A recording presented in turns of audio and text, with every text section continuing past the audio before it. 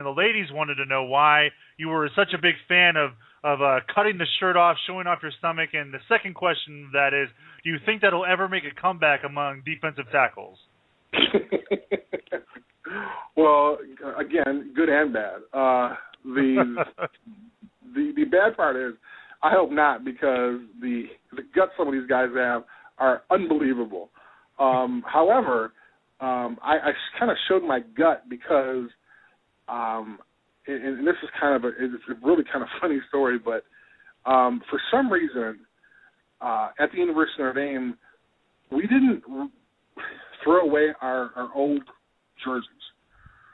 So if you can imagine, I'm sure there was probably some jerseys there back in the day from Rockney. I mean, no lie. When I got there during the summer, we were practicing, and if you can imagine kind of like thick wool jerseys that they had like in the 50s, that's what we practiced in. Oh. And I'm sitting there going, okay, you're kidding me. This is a major university, and we have these old school jerseys. And I remember being so hot, and I just went and grabbed some scissors from one of our trainers, and I cut my jersey in half because I just couldn't handle it. And so then on, I just always cut my jerseys because they had these old school jerseys that I was like on fire. I mean, I was so hot that I had to have some type of ventilation, and so that's the reason why I cut it.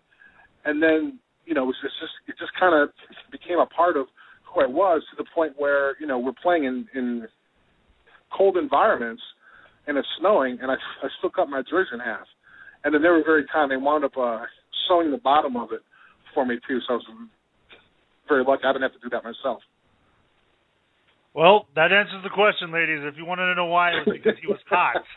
So I don't know if that's a good answer or a bad answer. There you that's go. That's the only reason why.